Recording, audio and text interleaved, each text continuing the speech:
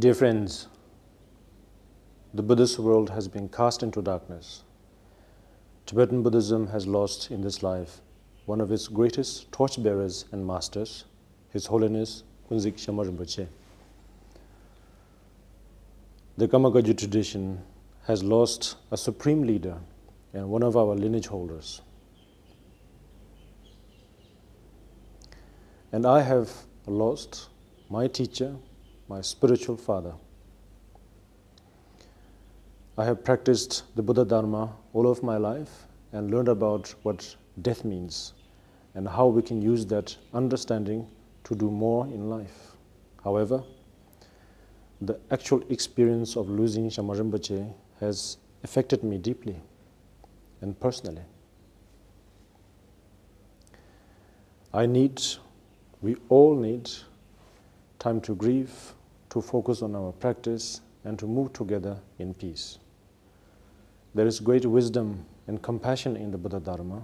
The 49 days of mourning is just one example of this. It is natural and understandable that everyone is deeply affected by the passing of Shamar Rinpoche. There is a lot of emotion. Many will be asking, what now? What next? And have fear for the future. I'm speaking to you today to say that there is no need to fear for the future. In Shamar Rinpoche's final teaching, he said, you don't need to be afraid of death if you know how to practice in death. And so it is in life. As long as we focus on our practice, stay true to our core, our inner wealth, our innate values of compassion and wisdom, there is no need to be afraid. For there is great teaching in Shamar Rinpoche's passing, the teaching of impermanence, the lesson that all beings, even the Buddha himself, must pass. Friends, it is very important that as practitioners, we are not led by emotion. The 49 days is a time for grieving, for practice, for processing what has happened. This must be the focus for all of us, including myself. During this time and beyond, we must guard ourselves against thoughts, words, actions that are led by emotion, cause any harm, or lead to any unnecessary karma. Therefore, this is a time for wisdom. This is a time for responsibility. Right now, our focus must be on practice, on mourning the loss in this life of our great teacher, to learn from his wisdom and compassion, to cool our emotions, and move together in peace. On the 31st of July, His Holiness Shamar Rinpoche's physical manifestation, or the Kudung, will be cremated in Kathmandu. As Karmapa, I have the duty and the honor to preside over the ceremony, along with many great masters of our time.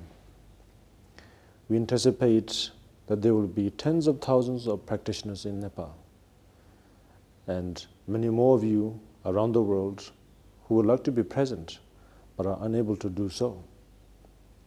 For you,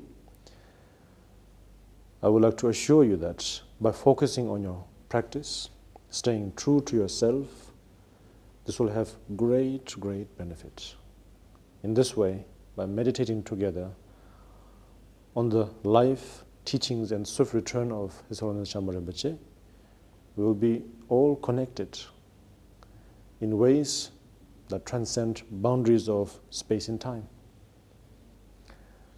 As a superior Bodhisattva, Shamar Rinpoche will be reborn due to the power of compassion for all sentient beings and his prayers to benefit others.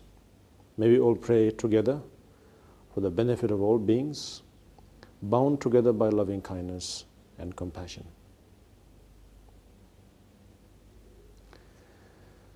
So now I would like to recite a short passage in Tibetan from the text which is Calling the Teacher from Afar, and in Tibetan known as Jamgalama Jangbe.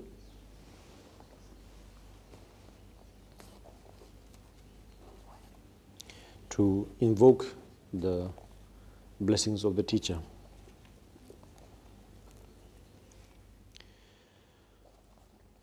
Lama Cheno, Lama Cheno, Lama Cheno, Tenjen Zawe, Lama Cheno. Tusum Sanje Jeng O, Wo, Long Don Dam Che Jin Jong Ne, Pazo Gendun Jeng A, Dan Zawe, Lama Chen Chen No. Chen lam tuk je ye teren chen, Lodro nam nye jen jong ne. Chen le chen de gun zon zen, zawe lama chen chen no. Lama we ban me ban chen no, Mipham Chokyi Lodro chen no. Lama we ban me ban chen